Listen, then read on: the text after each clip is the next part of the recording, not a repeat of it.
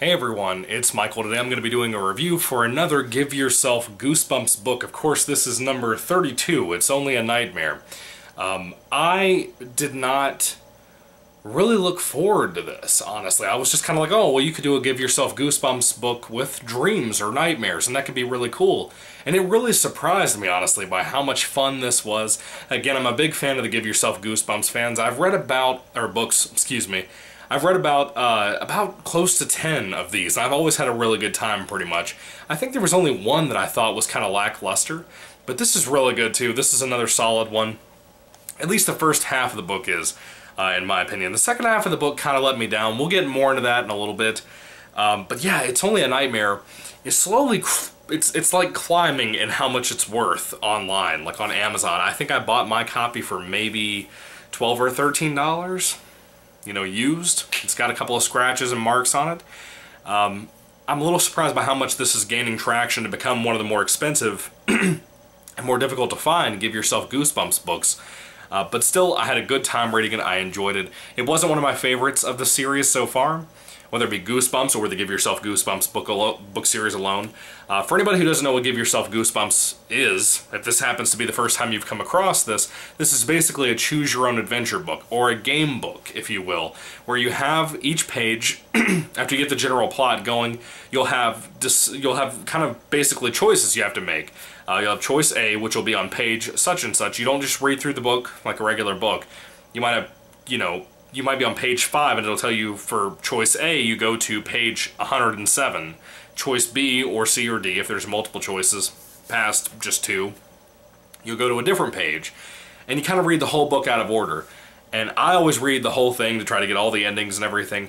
And I had such a good time reading this. It was really fun. Again, for the first half of the book, I really, really loved this. And then the second half of the book kind of let me down. To basically start off with the plot here, essentially, this was a summertime book review I could have done, and I'm still kind of let down by that after finding that out now. I mean, it's still technically summertime with it being August, but I was hoping that I could read all of these summertime-based books for Goosebumps, which is typically almost always nothing but camp books, which is horrifying because there's a lot of camp books. I digress.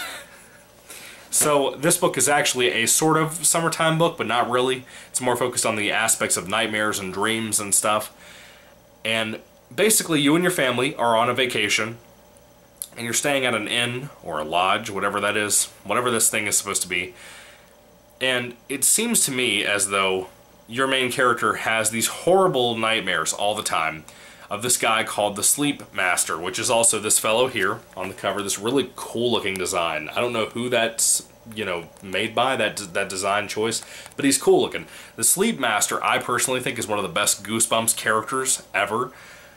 I don't know if he pops up in any more Give Yourself Goosebumps books or anything like that, but he is so much fun. I loved reading about him in this book, and I love the philosophy behind what he kind of tries to explain to our main character what reality is. But anyway, the Sleep Master scares our main character quite a bit, and our main character is afraid to go to sleep. So the Sleep Master himself is kind of, in a weird way, a small ripoff of Freddy Krueger, and I love it. It's great. He's great. It's really enjoyable. One of the first choices you get to make in the book is that you can either stay in your bed and try to go back to sleep, but there's also these gargoyles around your bed. There's 4 gargoyles, one for each bedpost, and those frighten you. They may or may not be moving. They may or may not be winking at you and making little noises and saying things to you. Each of them are different, like one's a dog, one's a devil, Very interesting stuff. One's a human without a face. I thought that would be utilized a whole lot more to be scary, but it wasn't. This is actually the second half of the book that I talked about that I read personally. I read it in that order. This portion of the book I didn't enjoy that much. Basically, this line of the story, because you have really 2 major storylines you can go through when it comes to Give Yourself Goosebumps books. This through line is more focused on this bed, as you're told by the gargoyles who scare you, that you can do whatever you want to, and you can also manipulate reality if you fall asleep in this bed dreaming what you want to dream. Very interesting premise. Some stories are more satisfying than others, and the finales and everything else with these stories, and they're fine. I actually prefer the first half of the book that I read, which is more focused on, instead of staying in the bed, you can actually get up and go downstairs and try to find something to eat in the kitchen, but you're also scared of the inn itself, because it's kind of creepy and dark.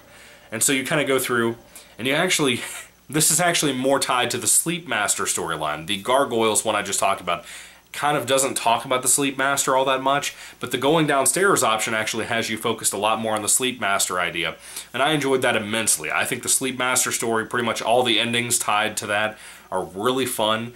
There's one particular part that I really want to talk about here that I was so just giddy and excited over. I don't know why this struck me in such a weird, nostalgic way, but it was fun. Sometimes to give yourself goosebumps, they'll reference the classic 62 era book series from, when Goosebumps started. And this was running kind of the same time as Goosebumps, the classic series. So they'll have references every once in a while to the old books. Well, they had this one section, your main character actually stops in the library and was kind of looking to see if they could find a book that might put them to sleep. And the main character happens to find a Goosebumps book. And we all know, of course, this is, like I said, listed as number 32 of Goosebumps. Give yourself goosebumps. The main character looks at the number and it's like, give yourself goosebumps number 458 or 7 or 6, something like that. It's really, really far gone down the line.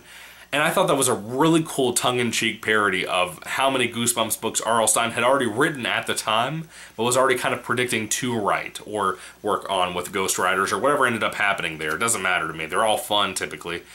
But it just kind of showed that humor that R.L. Stine can make fun of himself. And it was fun. I enjoyed it. I really did. Really silly, really over the top, really wild and crazy and enjoyable. And like I said, the whole Sleep Master character, I love him. Again, he has this Freddy Krueger type feel to him. Freddy Krueger, of course, is one of my favorite monster movie villains of all time. He's so much fun, especially when the second film and so on goes behind that film. He's so just over the top and wild and funny, making puns and stuff. Sleep Master kind of does that too. I really enjoyed this book. I had a really good time reading it. If you haven't read Give Yourself Goosebumps number 32, It's Only a Nightmare, I could definitely recommend this to you. Really good one. I wish it had a different outline, like a border to the cover outside of this art that I enjoy. It would have been interesting to see what Tim Jacobus would have done, if this is not Tim Jacobus. I don't think this is, though. It doesn't look like his style. But still, I enjoyed the Sleep Master. Pretty cool character. Like I said, half the book I really, really loved, and the other half was just kind of whatever. It's kind of meandering, honestly. I didn't think it was as engaging or even fun compared to most Give Yourself Goosebumps adventures. Even the least of those. I don't think the second half of this book, based around the Gargoyle storyline and the choosing your whole reality thing, I don't think it was as engaging. One thing I love about both lines that you can do, either the Gargoyle storyline or the Sleep Master storyline, one thing that I loved about both so much is that when you're in the dreamland, right, and you're kind of falling asleep and getting involved in this place, or whatever happens if the Sleep Master drags you out there, or however your story gets started with you ending up asleep and in dreams, one of the coolest things about it is that you can be in the middle of something, and then something else completely random happen to you. You might be ready to be in the middle of a baseball game, scoring home runs, and then all of a sudden, you just pop into a circus, riding an elephant. Or anything like that, a stampede, a knight in shining armor could come after you and start chopping you up. Just really fun, wild stuff. There were some really cool endings in here, and then there were some that weren't as good, in my opinion. But for the most part, this is still a good Give Yourself Goosebumps book, and a good Goosebumps book in general. I recommend it. I liked it. I recommend it, especially for collectors, people who are totally obsessed with Goosebumps. You better get it soon, though. Like I said, it seems to be like this is kind of disappearing a little bit more and more on the internet and getting more and more expensive for the Give Yourself line. But I'm thankful I have it. I'm blessed to be able to read it. And again, yeah, if I had to rate this book on a 5-star basis, I'd probably give this closer to maybe a 3 out of 5. It's a high 3 out of 5, though, because like I said, the portion about the Sleep Master was pretty awesome. Pretty awesome stuff. I really like the utilization of the Sleep Master storylines based around how he can manipulate himself the entire dreamland that you're involved with. It was very fun. He has this very pandering attitude towards the main character that you play as.